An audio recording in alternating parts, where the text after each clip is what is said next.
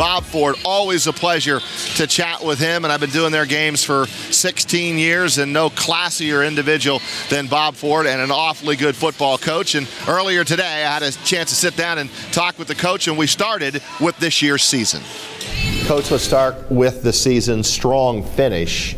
Kind of an up and down year, but a strong finish. You feel good about that? Yeah, I think we had a couple great wins. I think the win over the University of Maine, 3-0 in the opener, 63 full scholarships, that was a great win. Going down in the Yale Bowl, facing an undefeated Yale team, the historical significance was not lost on yourself or myself. I think that had a very, very special meaning for me. And then to come on and finish the season with 3 good wins going into recruiting gives you a good feeling. Coach, can you talk about the success that your program has had at this level that you're playing at, say, in the last 10 years? You've been either at or near the top every season. Well, it was kind of interesting, Rog, because I said to the squad yesterday, we had our first team meeting, that this was the first November, I believe, in a decade that we were not in contention. So we've been in contention every year. Haven't won a championship every year, but we've been in contention in an area where you feel good about playing going into November. I think a couple things hurt us this year. I believe strongly that if you want to be playing in late November, you've got to be able to run the football. And we struggled to do that in the early going. I think Drew Smith got dinged up a little bit. That didn't help.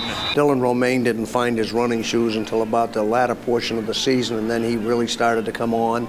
And then, of course, we developed Buddy Leafley as a little bit of a running threat coming out of there. So we got better, but nonetheless, we have to be able to run the football. The second thing is you have to be able to stop the run. And third, you can't turn the damn thing over, and we turned it over too many times. Coach, from a recruiting standpoint, where do you stand with that right now? The success that your program has had, has it made it easier to go out and bring in quality kids? Yes, we're more recognized now as we go into some of these other states. North Carolina, Florida, Ohio, Pennsylvania, New Jersey. If you went back 15 years ago, in all honesty, some of them didn't even know where the University of Albany was. So I think the success of our total athletic program, not just football, has made it a little bit easier to go into some of these states. This year we graduated a very small class, so we're looking for a very small class coming in.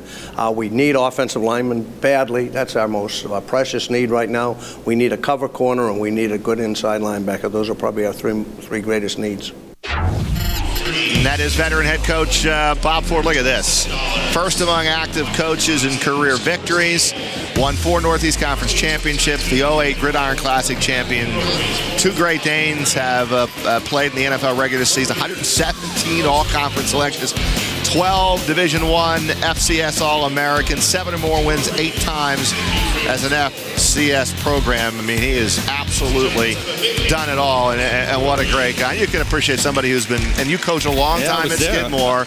You can appreciate those records. I was at Albany as a student when he was a coach. I played for Doc Sowers and used to stop into Coach Ford's office every once in a while to see how his team was going to be. He was a great supporter of the basketball team as well. And all the travels when we go around the Northeast Conference, everybody knows Coach Bob Ford.